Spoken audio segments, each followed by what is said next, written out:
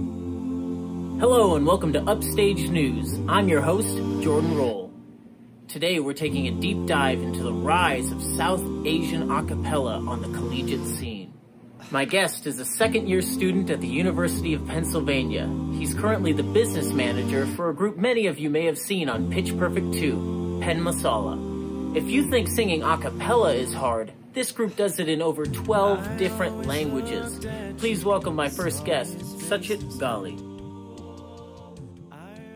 So, as the first ever South Asian a cappella fusion group, kind of your style, could you describe your genre for me?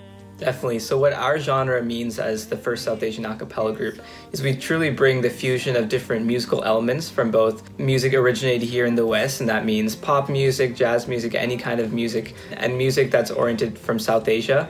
So some of that music includes Bollywood music that has Hindi language, and some of it also includes more regional languages, so languages spoken in different parts of South Asia.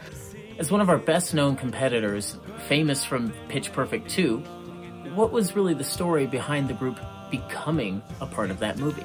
It all really started when it was founded in 1996. There were 4 guys, all South Asian descent.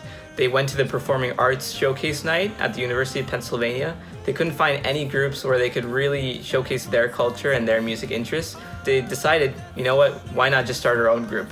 Then 25 years later, here we are. Penn Masala is one of the leading South Asian a cappella groups, and we're so thankful for that vision created by the founders.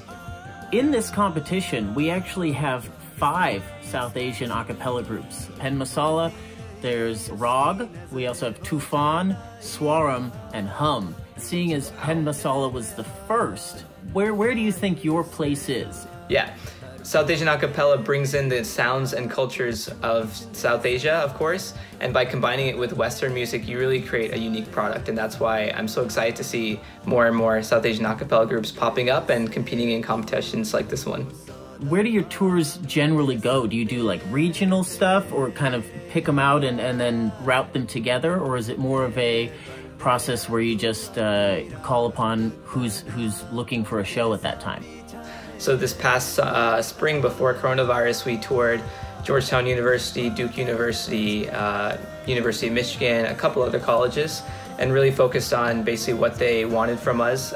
They reached out to us and we were able to create those performances.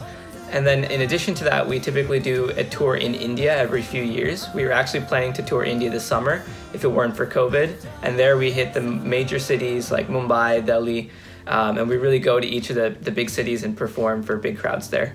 When you tour India, how is your music received there? Yeah, we are so lucky to have such a large fan base in India itself, actually.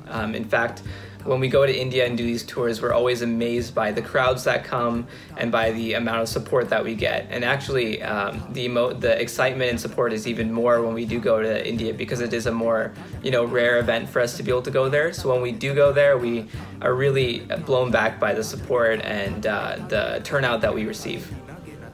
All right, here we are, towards the end. What is your latest project, and what is your greatest project that you've been involved with Penn Masala? So our latest project is a collaboration with Bollywood composer Vishal Dadlani. We created an original piece with him to bring more awareness and raise funds for migrant workers in India impacted by coronavirus. And one of the greatest projects I've been involved in while I've been a member at Penn Masala is a music video called United by Music, a Desi regional medley. It was a music video where we had all of our members singing different segments of different songs in different languages within India. As you may know, India has dozens and hundreds of different regional languages. So in that video, we tried to showcase as many as we could in those few minutes. And it was really an amazing opportunity for us to learn more about different cultures and languages inside South Asia and to showcase that. So that was a very exciting project for us, and we're really excited by the attention it received as well. That's really fascinating. Not only is it a fusion of West and Asian culture, it's a fusion of different Asian cultures within it.